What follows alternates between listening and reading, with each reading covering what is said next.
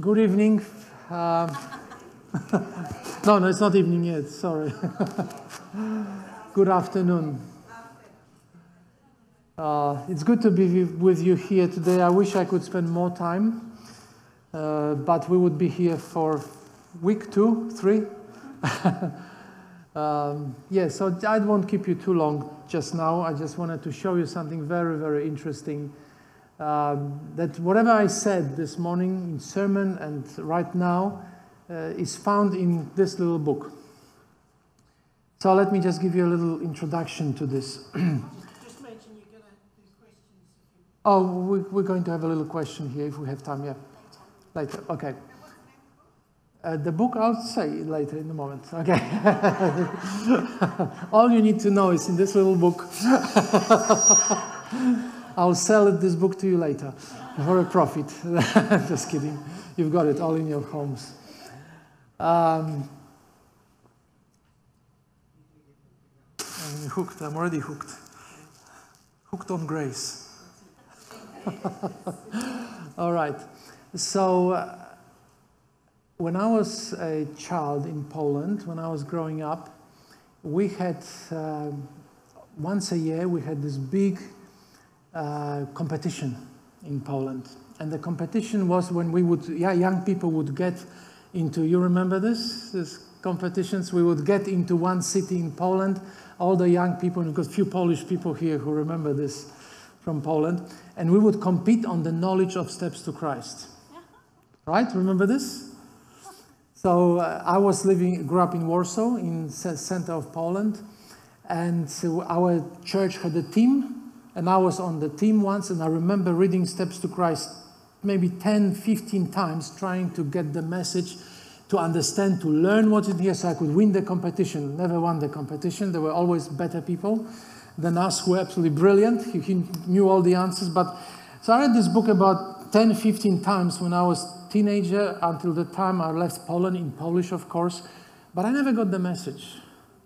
I was learning to win the competition, but not to actually learn what she says. And then I went to school in Avondale first, but Avondale I was learning to speak English at Avondale, so that was not that great. I didn't get much benefit from that. But then when I became a pastor in Sydney, after 3 years of pastoring, we decided to go to America, my wife and I engaged myself in master's program in theology and doctoral program in theology. Only after I completed those studies, I realized what a masterpiece this little book is. I look at Ellen White, who wrote this book, and can say to you that it's amazing that somebody who had very little formal education was able to put such highly fine-tuned theologically argument for God's salvation. It's shocking. When you know all the other alternatives and you get to this, it's just like, really? This is just amazing, absolutely amazing. So I would like to just guide you through one chapter of this book, but the whole book is structured in the grace-oriented way of salvation, the entire book. The very first chapter talks about God's love for man, that God loves us so much, and talks about his character of love, and so on. She talks a lot about this. It's an amazing chapter about God, how God loved his initiative through his love. The second chapter is even more amazing, the sinner's need of Christ. It doesn't sound like much, but in this chapter she establishes the ground, what I was talking about in the morning and in all day today, that we have basic inability.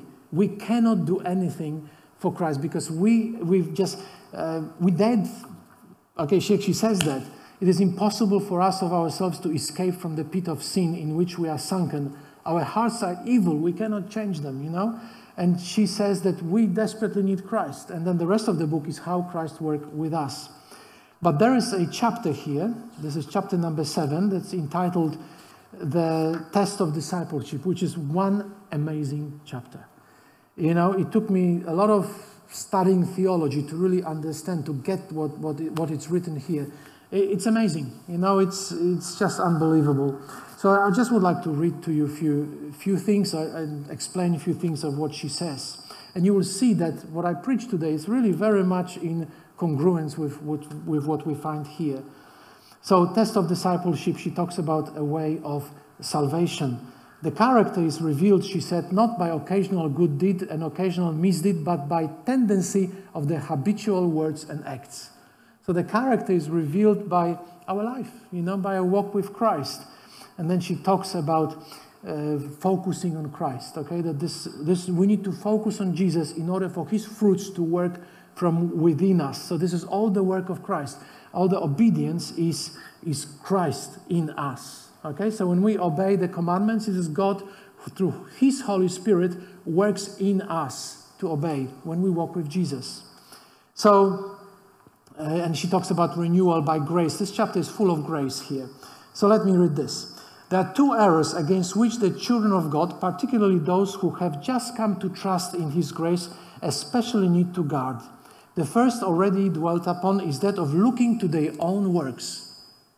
Trusting to anything they can do to bring themselves into harmony with God. So you see, you can't bring yourselves to harmony with God with obedience to commandments. It's impossible. He who is trying to become holy by his own works in keeping the law is attempting an impossibility. All right? All that man can do without Christ is polluted with selfishness and sin. It is the grace of Christ alone, through faith, that can make us holy. So this theme of grace, the reformational theme, is very much present here. Then opposite and no less dangerous error is that belief in Christ releases men from keeping the law of God. That since by faith alone we become partakers of the grace of Christ, our works have nothing to do with our redemption. Immediate question is, what are our works? What is it that our works are? And she answers in the very next statement. But notice here that obedience is not outward compliance, but a service of love. So obedience is not obedience to the Ten Commandments, it's obedience how we relate to one another in service to love. She further on writes, obedience, the service and allegiance of love is a true sign of discipleship. She could have said, obedience to the Ten Commandments is a true sign of discipleship. She doesn't say that. Okay? She says, what's happening? I've just got to correct this for you, mate. All right, am I hooked again? No, Okay, so obedience is basically defined as the service and allegiance of love to Christ and to people around us. It's a true sign of discipleship. And then she says, we do not earn salvation by our obedience. Did you hear this? Let me read it again. We do not earn salvation by our obedience. So what do we earn salvation by? By grace, by faith in Christ, by grace, not by obedience. Whether it's allegiance of love or whether it's obedience to commandments. For salvation is the free gift of God, to be received by faith, but obedience is the fruit of faith. Okay? So this is just wonderful, okay? My obedience is fruit of my relationship with Christ. So I do not work to be in relationship with Christ so I get to heaven. I live in relationship with Christ, and he produces obedience within me. That's what obedience is, the fruit of faith, of the work of the Holy Spirit. If we abide in Christ, if the love of God dwells in us, our feelings, our thoughts, our purposes, our actions will be in harmony with the will of God as expressed in the precepts of his holy law. Isn't that amazing? You see, I gave you this example before about my daughters who said, we have no rules. Okay? How come there are no rules in the house? Okay? Because they internalized the rules, because they loved us, they love us, and they just internalized. They didn't even think there were any kind of rules, That's exactly what she says here. Our thoughts, our purpose, our actions will be in harmony, and we won't even know it, because that's how God works. Okay, so, and then she makes a statement that some people take this little paragraph here and they close the book and say, this is what it is, okay? And it sounds kind of awful. The condition of eternal life is now just what it has always been, just what it was in paradise before the fall of our first parents. Perfect obedience to the law of God, perfect righteousness. If eternal life were granted on any condition short of this, then the happiness of the whole universe would be imperiled. The way would be open for sin, with all its train of woe and misery to be immortalized. And some people close the book at this thing, and I've seen collections of paragraphs from Ellen White sometimes where people would have this paragraph and that's it. Okay, and see, obedience, perfect obedience, and so on. But that's not where Ellen White stops. The next paragraph is amazing.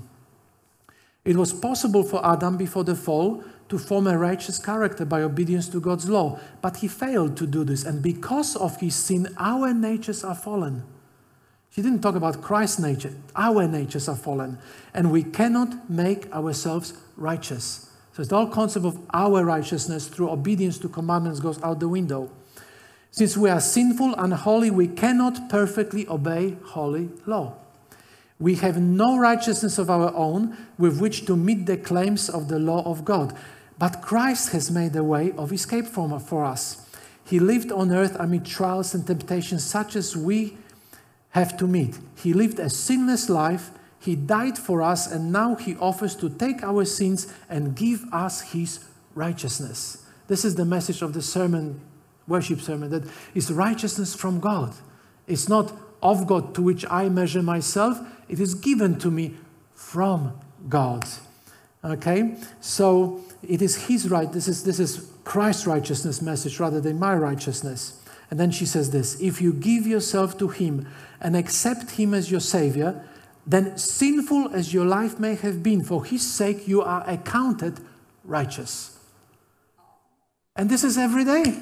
You know, that's the good news. Every day, for his sake, I'm accounted righteous if I give myself to him. And then this: Christ's character stands in place of your character, and you accepted before God just as if you had not sinned. Do you remember that picture during sermon I showed with this guy the man standing in front of Angel, and Angel is asking him question? You know, I developed another picture. I should have put it on here.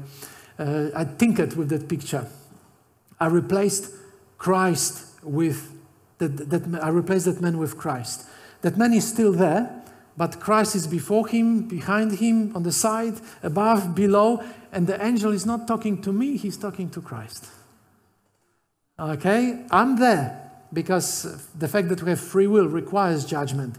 But the angel is talking to Christ, and Christ says, he's mine. That's it. So there's nothing to worry. It's a good news, right?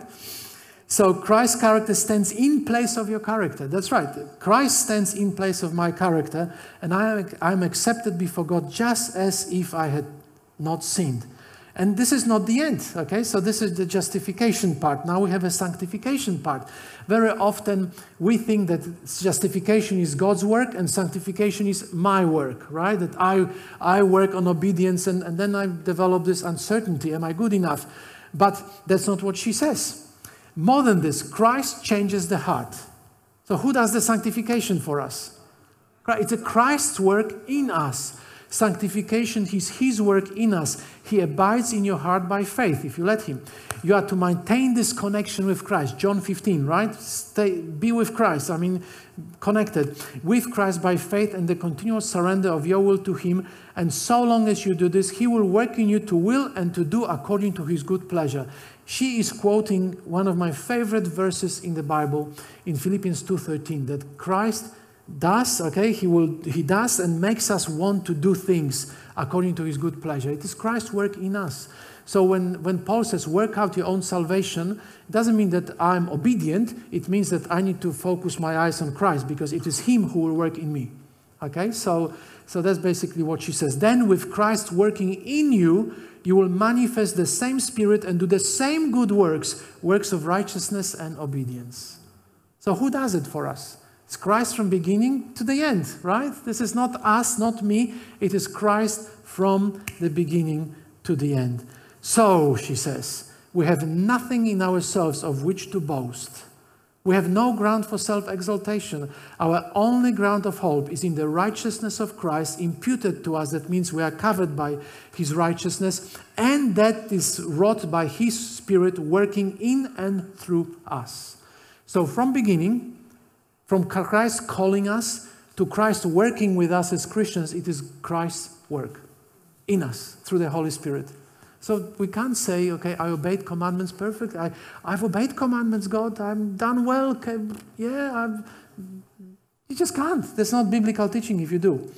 Okay, and let me conclude this. And I encourage you to read this again. This Test of Discipleship is an amazing chapter. The whole book is great. Okay, so she says this, and this is just wonderful. The closer you come to Jesus, the more faulty you will appear in your own eyes. What does that tell us about sinless perfectionism, that we perfectly obey one day? That means I have not seen Christ. In my role as a professor, I had a lot of students, and I taught on a master's level and doctoral level. So my students who came to the seminary, they were in final stages of preparation to be pastors. Okay, so this is not BA level, it was master's level. And I had one student who came to me and he said, I haven't seen for 9 months. He actually said that to me, I haven't seen for 9 months. And I was like, oh, really? I didn't have a heart to him. I said, you just did, sorry.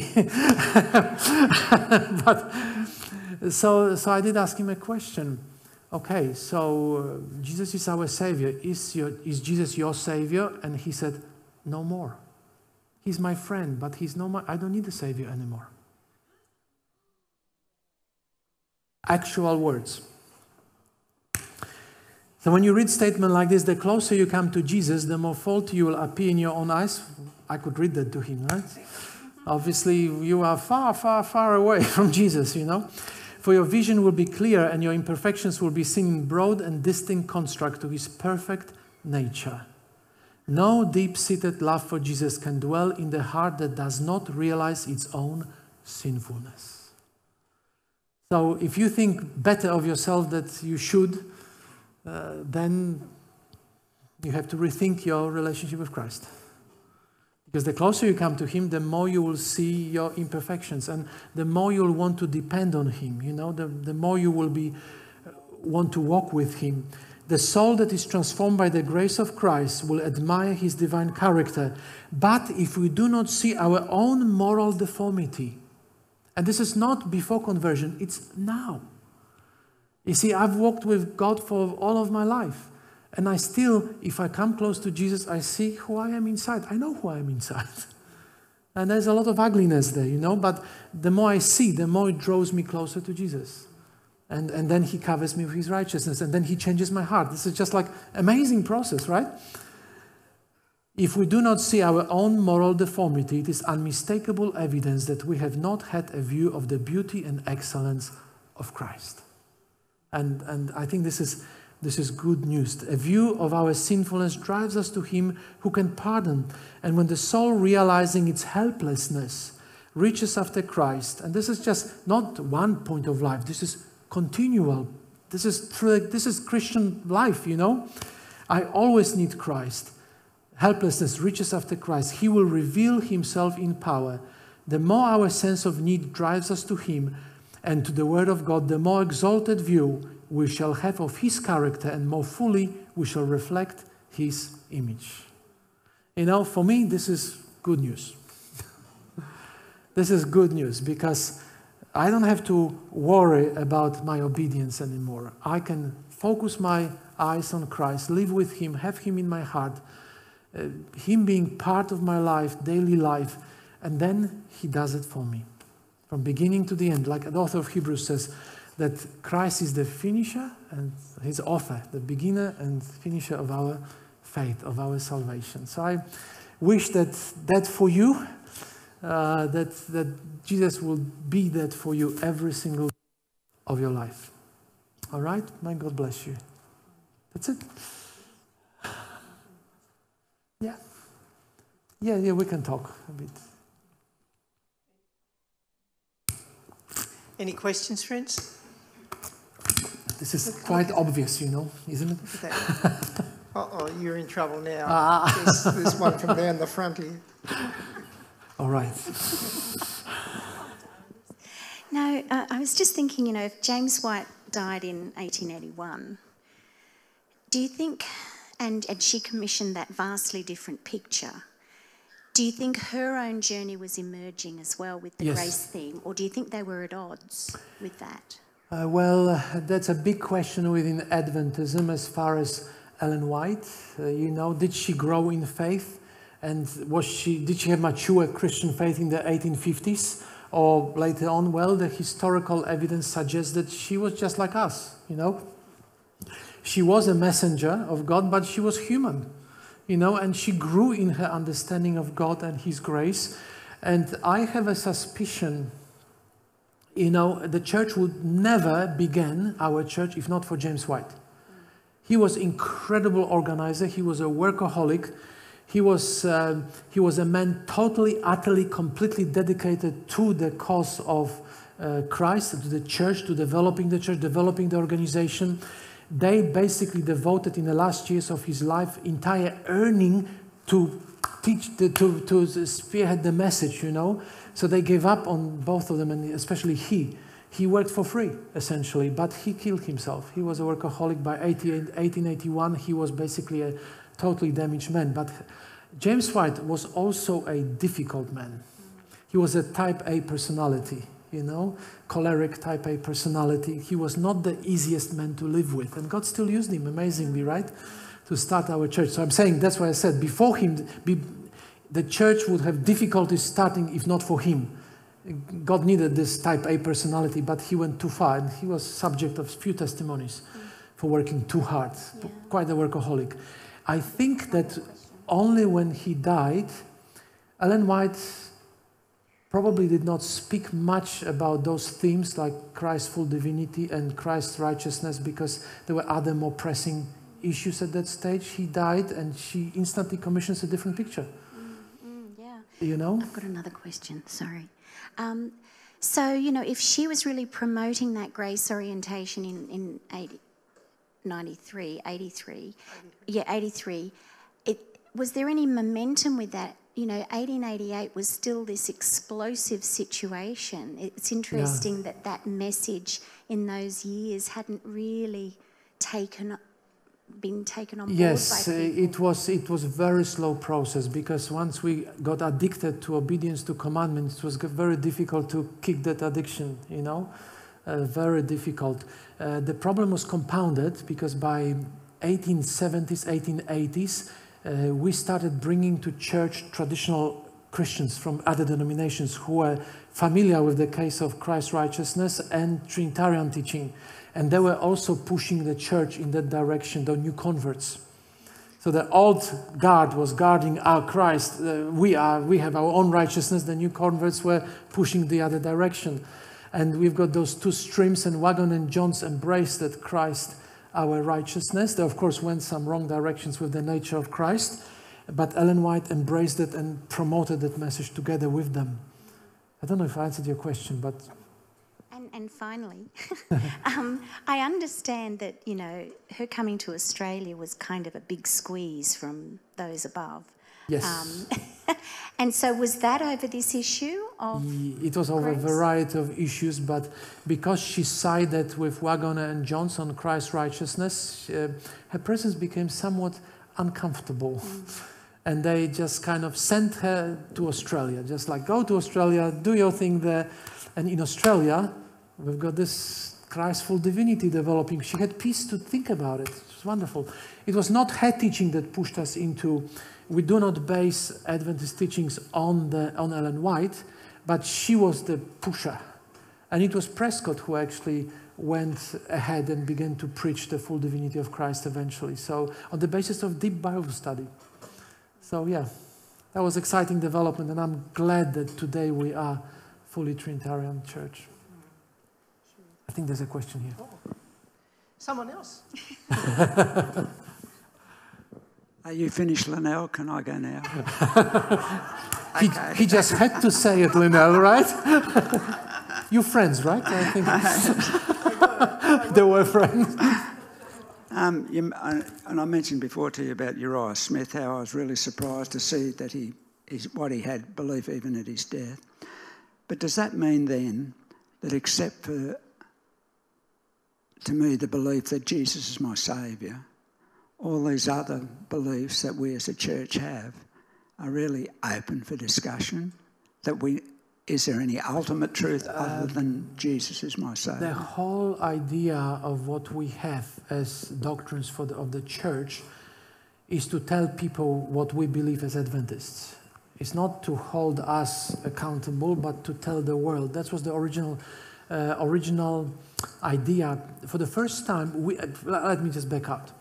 Adventists came out of other churches, organized churches, and they considered organization as a Babylon, because organization kicked them out before 1844, and they had to form their own kind of communities of Adventist believers who believed in second coming in 1844. But they were all kicked out of their denominations. So when they formed after great disappointment, they didn't want to form any kind of organization. They were totally against organization, against any kind of creeds, against fundamental statements of belief, against anything, against organized ministry. They didn't want to have pastors, you know. They just had evangelists who would go from church to church. There was, it's another issue, ordination, right? We could talk about this, about how it developed. You have to invite me next time. So we can talk about ordination. But anyway, so they were very much against the whole thing. And then they realized during the 1850s that they cannot proclaim the gospel without some kind of organization. So Ellen White and James White and Joseph Bates began to push organization to the great opposition of all the Sabbatarian Adventists at the time. About 50% of them left the church because of that issue at that stage. Because James White, we need to organize. How can we own worship houses, own publishing houses? Who owns publishing house? There was a case in can't remember exactly where it was, but a man donated the church, the land for the church, okay? And the church was enthusiastic about it, built the church. That was just before we were organized. They built the meeting place, okay? But the man held the title to the land, okay? So the church was built, believers started gathering, and then men got a little bit kind of disenchanted with the church. One day believers came and there was a lock on the church. No more worships. It's his church, right? So that was the kind of issue. Who owns the churches? This church is not owned by you, it's owned by the conference, right? So that's the reason for all of this. So nobody could claim ownership of this place except the institution, the church. So early Adventists were totally against that. So the time came in about 1870s, late 1860s, to talk about what do we believe as Adventists. We have only one creed, and our creed is the Bible, and that's it. James White said, and he's quoted on this, that we are people who obey the commandments and keep the testimony of Christ. That's it. That's the only definition of Adventists. You know? But then you realize that when you teach stuff like anti-Trinitarianism or wrong understanding of this or immortality of the soul, then you realize, okay, no. This has to fit with Advent message. So our doctrines are kind of like a mosaic of, they work together, you know? So they're not kind of like Jesus is my Savior and that's it, but then you have a next question, who is Jesus? Okay, so you have to develop an idea who Jesus is. Because if you say Jesus saves me and he's just a philosopher somewhere out there sitting in a cave and he saves me by giving me some knowledge, that's a wrong picture of Jesus. So you have to have a right picture of Jesus, and that's where another teaching comes on, who is Jesus? And then you build the teachings like second coming goes hand in hand with immortality of the soul. You know, we believe in second coming and so on. But Adventists were very cautious against putting anything in writing that would be smack like a creed, you know, like, oh, this is what, they were really cautious. So finally, in the late 1860s, they decided to put together teaching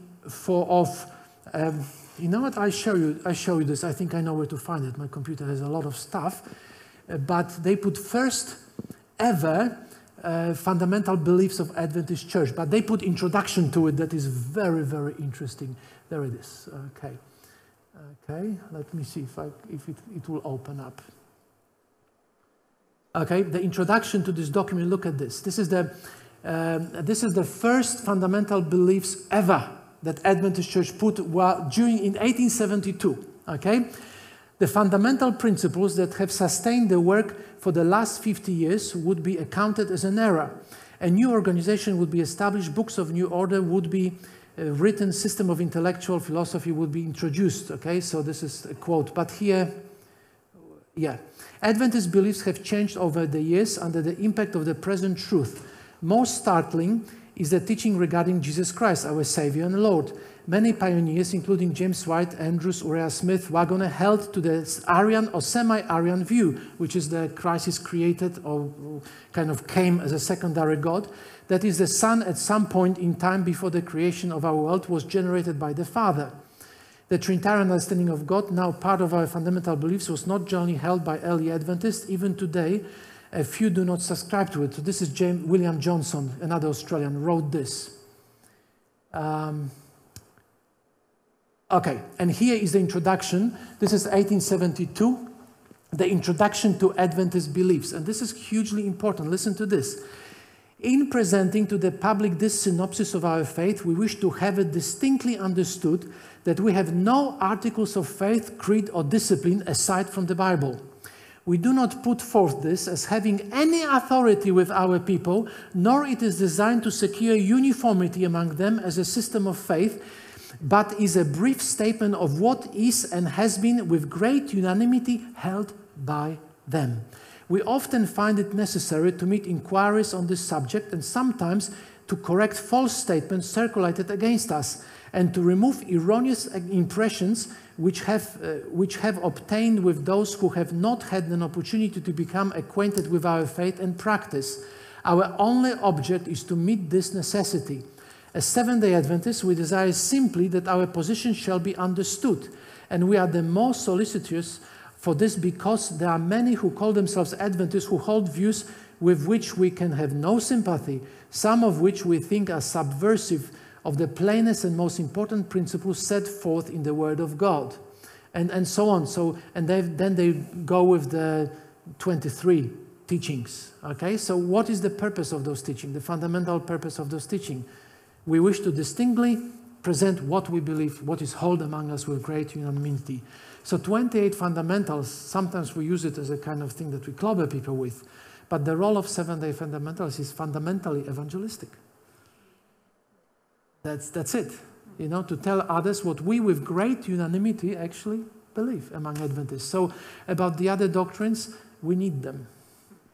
We need them. But the doctrine about Christ, who is our Savior, is primary and what he accomplished for us.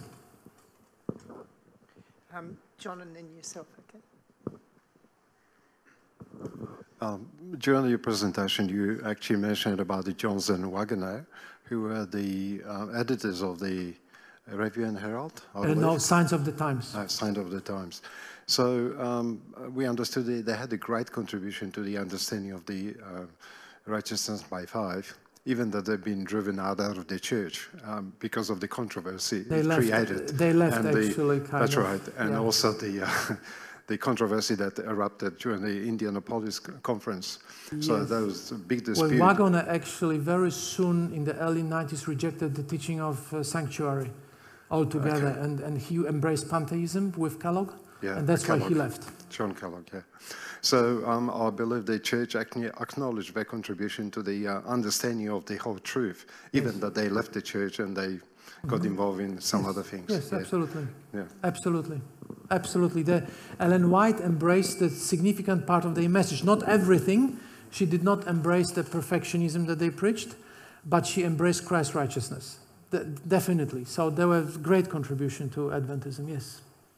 Yes, Rutka. Oh. Is this on? Recently I reread the book of Job, and particularly in the first chapter, there's a theme that keeps coming up, and it says Job was a righteous man, and he feared God and he shunned evil. He feared God and he shunned evil. He feared God and he shunned evil. It's repeated. And the latter parts of that statement appears to imply that it was a very conscious, repeated effort to shun evil. I just wondered if you could comment on that. Absolutely. In the context of what we've heard today about grace. We are called by God to shun evil, but shunning evil does not save us. That's it. Okay? That's the thing.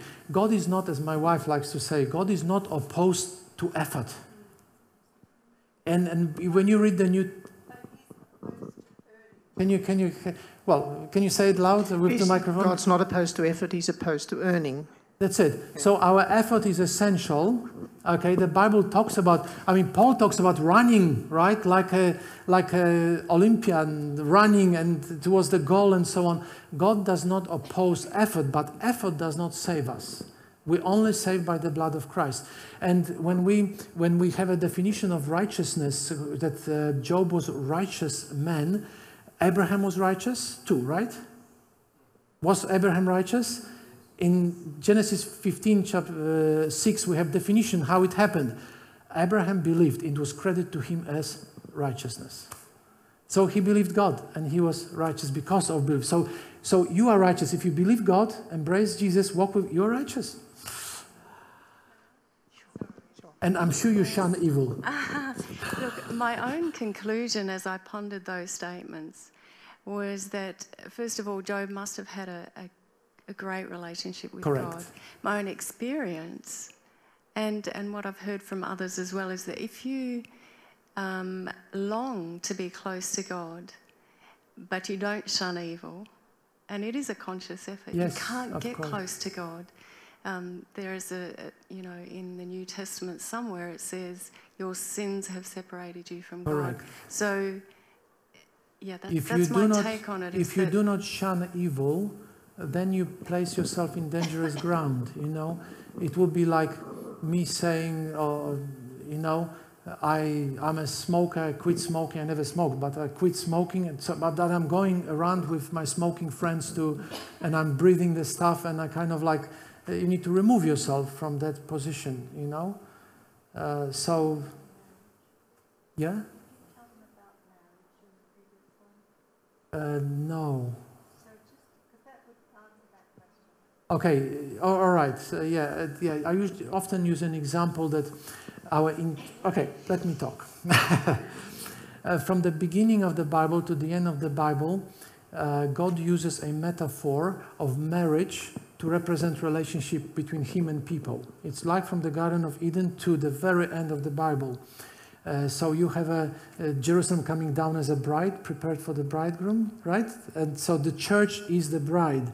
Christ is the bridegroom. So throughout the whole scripture, the metaphor of marriage, of working marriage, is used for the relationship between God and his people. So in the middle of it, you've got prostitution, betrayal, all kinds of bad things. And God calls Israel his beloved. His bride, and who is Gomer? Gomer from Hosea, she just left.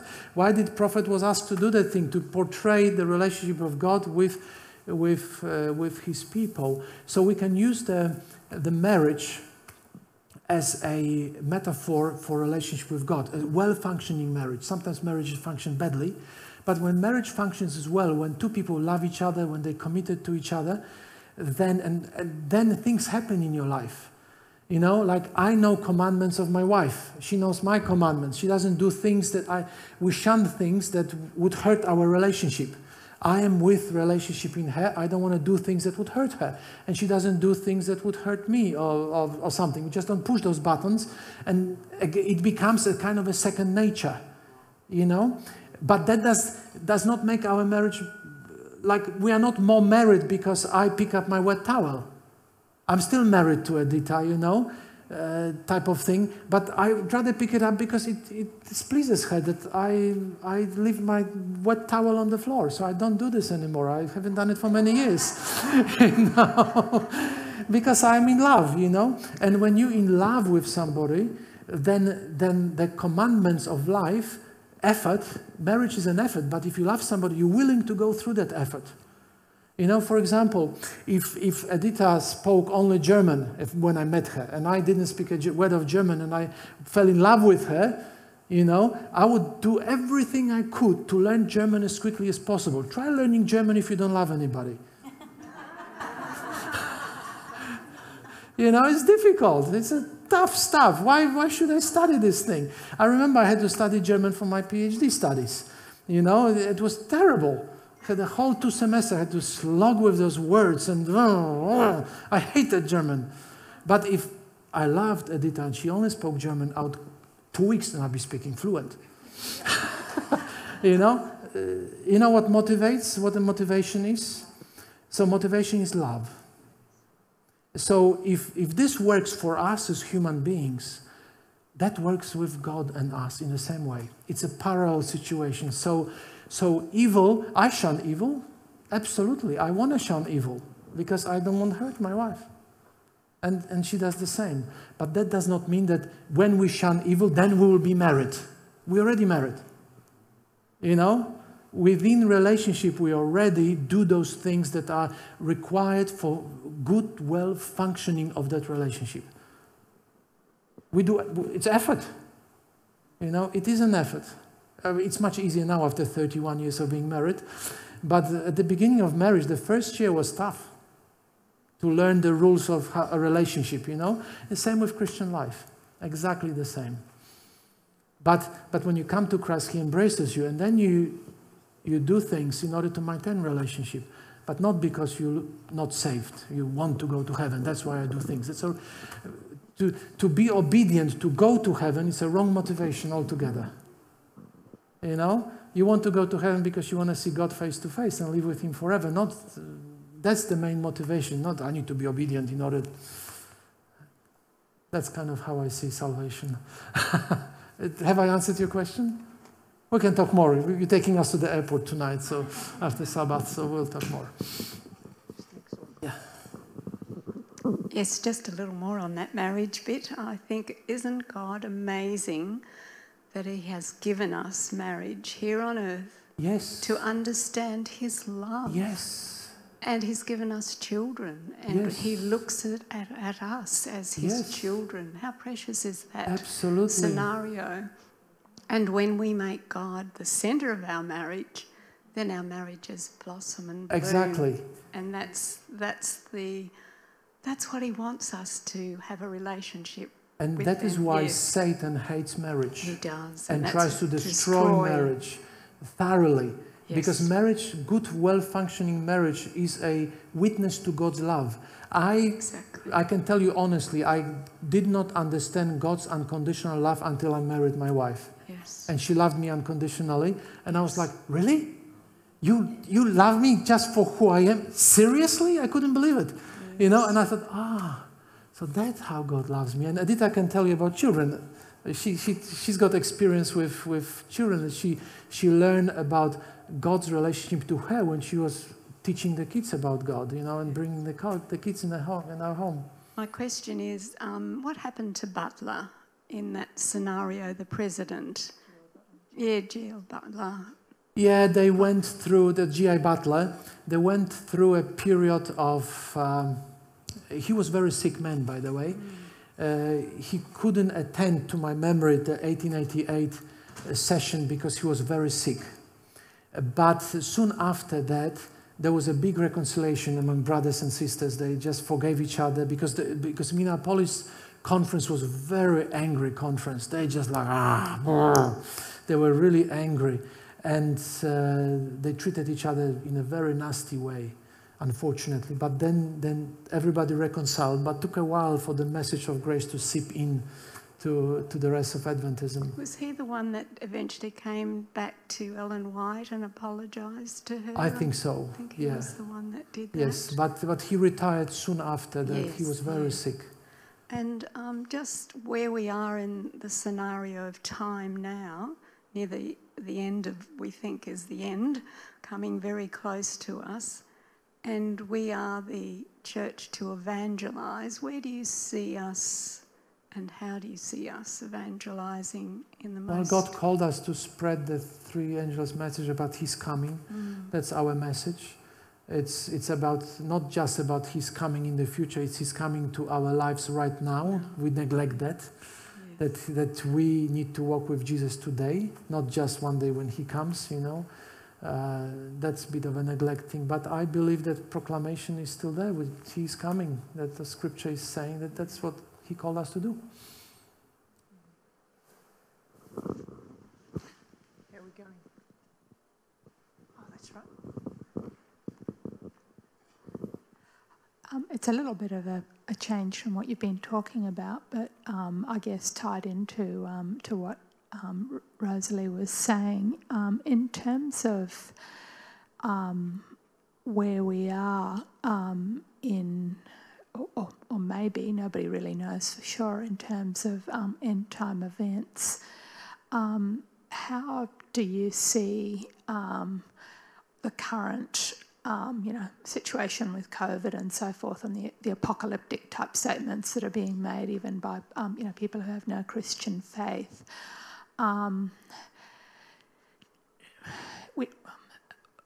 It's a difficult subject. The main thing is how we walk every day with God. You know, the end for any of us could come tomorrow. But Luther thought that he lived in these last days, and Paul said, when we who are alive and remain, shall be caught up in the clouds to meet Christ in the air, and so shall we ever be with the Lord. Do you sense that this, what is happening now may be a blip, and there could be quite a long further period of pain and suffering, or You know what? As far as I'm concerned, I wish Jesus came tomorrow or today. Yeah. That would be my dream, that he comes and ends this suffering, ends this world, and that we can go home. I would love that. I'm with Max Mace. You know who Max Mace is? Heritage Singers. I'm a devoted fan of early 70s and 80s. I grew up on this stuff. Every time Max Mace would stand up after the concert, he would make an appeal that we believe that Jesus is coming, and please embrace Jesus, walk with him, and so on. You are absolutely correct when you stated that in the Bible they believed they were living in a time of the end. And I believe the time of the end occurred when Jesus left this earth. We're living in a time of the end. From the time that he left for heaven, we live in a time of the end. Pardon? Yeah, it is finished. So we are living, he said on the cross, it is finished. So we are living in a time of the end. And I see a lot of hype at this moment, totally unnecessary. Some people are now setting the date by 2027 that Jesus is going to come. That's absolutely crazy. I feel this is the first time in my life that I experienced pandemic. But from reading of the history, this is not the first time something like that happened in the history of the world. As a matter of fact, this pandemic is the blip comparing to what happened in 1920s, right? That the Spanish flu, where 50 million people died. This is nothing. I mean, yes, it's tragic, and we have to be careful, and I wear masks, and I'm not a crazy person who rips masks and, I won't wear masks, and I won't have injection. I will never say that. I believe that we should be reasonable people who follow reasonable guidelines.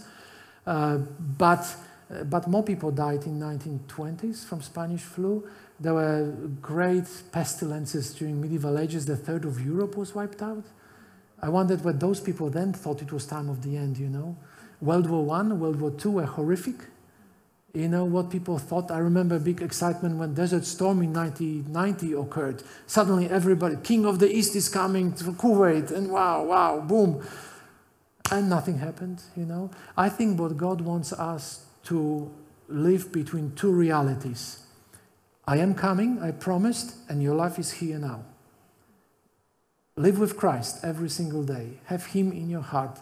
Walk with him, because your second coming may happen on the way home. So God calls us to live with him now and not worry too much or speculating about the future. That would be how I would say. Some people get too excited about every word Pope utters. It's suddenly a sensation, No. This is good, Darius. If we could have all the tricky questions asked this afternoon, it would just make it so much easier for Joe and me for the rest of the difficult. year. Think about what I said, and next week, big questions to the pastor. Thank you, Darius, for your presentation. We've talked a lot about the Adventists' differing views on grace in the church, which is still... you're asking questions I didn't talk about. We're talking about also how the church seems to have varying views on God. We've talked a lot about Jesus. Yes. Whether God is this stern person that you've got to be careful of. Yes. Jesus is the good guy. We can be friends with him. But if you step out of line, if he's not in front of you, you're zapped. Yes. And is that tie in any way to your message on grace? Absolutely. I think my wife could tell you more. My wife has a PhD in Christian education with discipleship theme, and in her classes she was asking people, what is your picture of God? And everybody in the classroom would have a different picture of God. And certainly, I can tell you this much. When you grew up in a harsh home, in a home where your dad and your mom were really harsh and difficult and unforgiving, and think this is how you will tend to view God in the future. And it takes a lot of energy and thinking and praying for that to be reversed. You know, because I mean, I just give you an illustration that I could use for a sermon. I think I omitted that in my sermon. When I was a student at Andrews University, we had a first daughter born, and she was 2 years old, and Edith and I we were thinking of getting a picture for her of Jesus, so she could imagine Jesus taking care of her. So I went to the shop nearby town. There was a Christian bookstore, and I went in there and I found a perfect picture. It was just so perfect, I couldn't afford it. It was expensive. It was about $200, and I was living on $50 a week at that stage with Edita, and I couldn't afford that picture. But it was kind of lower to the floor, but it was beautiful. It was smiling Jesus holding a 2-year-old that looked exactly like my girl, blonde, little blue eyes, you know, looking at him with this beautiful, loving eyes, and he's looking at her and smiling at her. And I was looking at that picture, and then suddenly I realized this is exactly how I hold my girl in my arms. So when my girl calls me Daddy, that's how she will relate to God in heaven. And you know, it was like suddenly I was standing there and I was thinking, oh God, please give me wisdom. Please give me, because I will create a picture of God in her mind through my behavior, through my relationship to her, through my relationship to my wife, and so on. And I was like, oh, it was like a huge aha moment for me in my life, you know, and yeah, you want to say something? Yeah, I just want to add, you might have forgotten this, but when she was little, sometimes she'd be talking about Jesus and she would say, Daddy. And that's what she called Darius. So in her mind, Jesus and Daddy were somehow interchangeable. So that's a huge responsibility as far as parents are concerned. So we parents have a way of shaping, through our relationship with our children, we shape the picture of God in their minds, in their consciousness. And sometimes marriage doesn't work well, or relationship between parents and children doesn't work very well. This is where the church should step in. This is the plan B that God has. Plan A did not work. Plan B is whether we show love to one another and we replace the wrong pictures of God in people's mind so that they can see the God of grace.